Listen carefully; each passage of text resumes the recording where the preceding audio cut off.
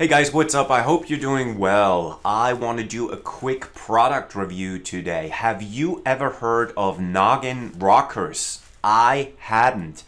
Up until a couple of weeks ago when somebody left a comment on one of my videos, specifically the one where I had reviewed one of the AM Plugs Vox mini guitar amps. And he said, hey, would you mind checking out my product from Noggin Rockers, which is a electricity-free guitar amplifier. I don't know if that was a good description, but the whole concept, the whole point of this guitar amp is it doesn't need batteries and it doesn't need any kind of electricity. And that's really an interesting concept. So what I want to do now is kind of do a twofold review real quickly. I'm going to spend 1 minute to just explain a little bit more the features and the purpose of the product and how to use it. And then we go downstairs to my office where I put up a little contraption, because what I want to do is I want to give you a sound sample so you get an idea of the really remarkably great sound quality of the Noggin Rockers guitar amplifier, because I was actually very surprised. Now let's look at the device first a little bit, and let me just spend a minute here to show you how it looks like, how it works in concept and all that. So it comes in this package, and you will see pictures of that on my website. There's a link here somewhere. I encourage you to go over and read up on the details and educate yourself on technical details, purchasing information and all that. But I just want to show you real quickly. So this is the package and this is the product. So it resembles the look and feel of a stethoscope when you go to your general practitioner to get your yearly checkup, hopefully. So the doctor will probably have some of those and check your heart and whatever lung function whatsoever. And the same concept was used for this guitar amp. So you see, this is, if you will, the microphone, for the lack of the better term. There is some Velcro padding here. This is where you connect, for the lack of the better term, and I'll show you that in detail, the amp to the guitar, and where on your guitar you connect this part to plays a huge role in terms of sound.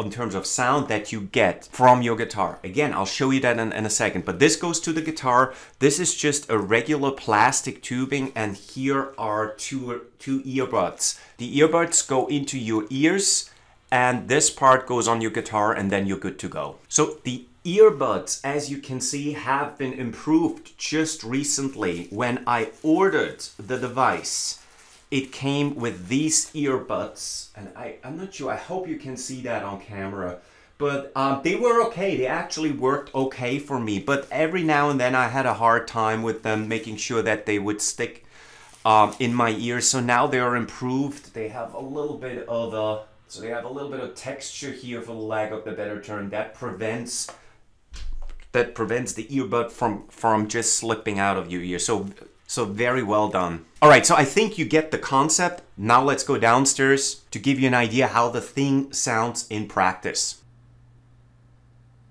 Hey guys, so we're now in my little office down here. And let me just briefly explain my contraption that I put together for you. The purpose is now to give you an idea as authentic as possible relative to the sound quality of the Noggin Rockers guitar amplifier, or amplifier, because it's not just for guitars. You can put it on bass or any kind of string instrument. Therefore, what I try to do is put something together where I can somehow mic the sound that comes from the guitar through the air tubing to your ears. So pretend that the mic would be typically your ears. You would obviously put either one of the air tubings into your ears. With the earbuds that I removed for the purposes of this demonstration, you will obviously have them connected to the tubing and then put them in your ears. And again, the reason why I have two different sets of earbuds is this is what the device came with, but these are optimized earbuds. They're further improved, and again, they work extremely well, so you don't have to worry that they slip out of your ears. So again, this is the tubing and this is the other side of the tube, which obviously goes on your guitar. Now the question is, where on your guitar? You can really put it anywhere you want. There are some spots that I find work better than others. A good spot in general seems to be right here, so where the fretboard meets the body of your guitar on the back side. So that's a good spot. I also found this spot right here. I hope you can see it on camera. The light is a little bad and it's white. That's a good spot. The only problem is it can get in the way if you play in or around the 12th fret. The best spot though, by far, for me personally, and it depends on the instrument obviously, is right here. So this is actually what I would like to use for the purposes of this demonstration, because it gives me the loudest and best signal. And again, it's not going to be 100% perfect. There's just no way for me to get it 100% right, because here I just taped the air tubing directly onto the microphone. So this is not optimal, but I think you'll get a good idea. So now you got to be careful, because what I'm about to do, and that's actually very important, I'm gonna, with the Velcro pads, just connect this part right here. But it makes a lot of sound. It's like, imagine your doctor having a stethoscope and you knock on it. Let me just do it, but be careful with your ears. No worries, I'm gonna reduce the volume a little bit. But you hear that, right? So now, imagine this noise. So you see, I put it on, take it off. If you forget to take your earplugs out before you remove this part, it makes quite some noise, and it's not very pleasant to the ears. So please take the tubing out of your ears before you change the position of the microphone, for the lack of the better term. Now, I also told you that you can change the tone and volume by just turning this part here. You can either loosen it or tighten it. So if I turn it in counterclockwise direction, I'll loosen it, or clockwise, I tighten it to change the tone and the volume. I find the volume control is a little bit hard. You pretty much get what you get. There's not much you can do, but the tone does get impacted depending on where you dial this part to. But now I have it right now relatively tight, not too tight. I'm just putting it on my guitar here. And now what I want to do is I'm gonna turn around now, because what I want to try to prevent is that the microphone picks up the string noise that I'm about to produce, and I want to make sure that you only get the sound that comes actually through the tubing, which should be the equivalent of what you get straight into your ear. So let me just turn around here a little bit. I got to be careful, because obviously there are limits to the tubing.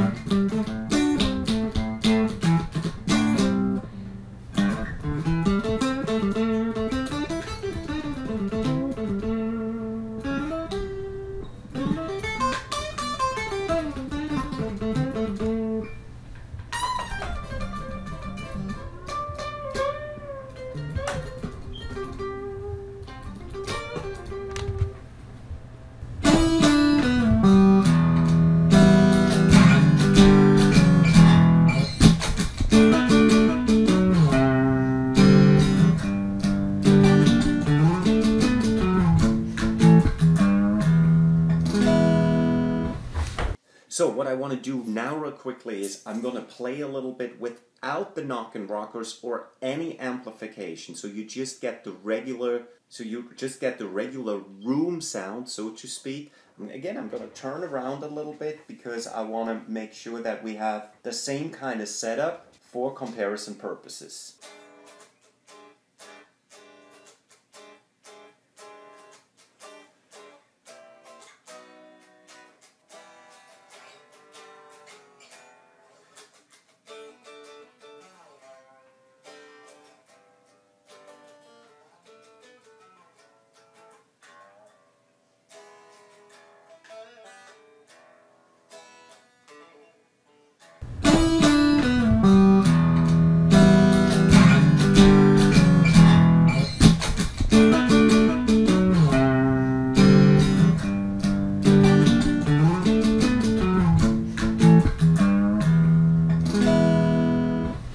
So again, I know the audio demonstration was not perfect because technically it was just very challenging to essentially, so you see, I still have the earbuds removed because I had those two parts taped to the microphone, which is not ideal. The sound quality is actually much better, and also it's louder, what my video demonstration suggests. So in actuality, it's louder and the sound quality is better. But nonetheless, hopefully I was able to give you at least an idea of what you can expect. What I want to do real quickly is just so I don't forget to mention any of the key points, let me just recap some of the key features, because I believe that may also answer some of the questions that you may have.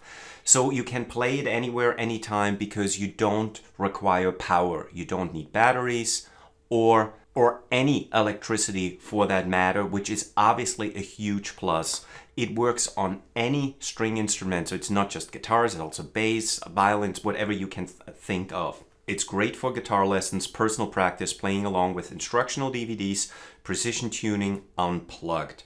You should, when you get the device and take it out of the box, it's all kind of wound up like this, right? So in order to uncoil it, they suggest to use a hairdryer for a few minutes on the plastic tubing to uncoil it and straighten it out, which is recommended. Now, as you can imagine by just looking at me, I don't have a hairdryer, but fortunately enough, I have 2 daughters and a wife, so plenty of opportunity to get my hands on hair dryers and any other hair products, even though I don't need them.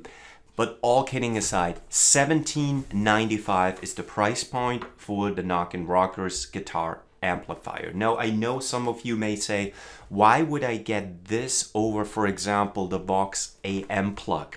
Well, you're comparing apples with oranges, because the Vox AM plug, or AM plug, which is the proper term, so I learned, is obviously 2 or 3 times as expensive compared to this device. So it's really not a fair comparison. I do acknowledge, obviously, that with other guitar amplifiers that require electricity or batteries, you probably have more features and more options available to you, but they all require batteries or some form of electricity, and neither of which is required with the amplifier from Noggin Rockers, and that's the whole point. Again, under 20 bucks, I believe, for what you get in terms of product value is more than reasonable. And if you, for yourself, don't need or want the Noggin Rockers, I think it makes a fantastic guitar gift. I'm sure you have guitar buddies. I'm sure you have people you know who play guitar. I'm always looking for some sort of guitar gifts, but what do you give somebody who already has a guitar and amplifiers and all the accessories? Well, it might be something that might be actually a really cool idea that person, if not you, may really appreciate. I certainly appreciated it. It comes highly recommended. Check it out. Here's a link to my website with more details, purchasing information, frequently asked questions answered, and all that. So again, check out my website, check out the article with links over to Noggin Rockers, and anything else you need to know. That's it for today. I hope it was helpful. As usual, leave a like, subscribe to my channel. I'll see you next time. Till then, bye-bye.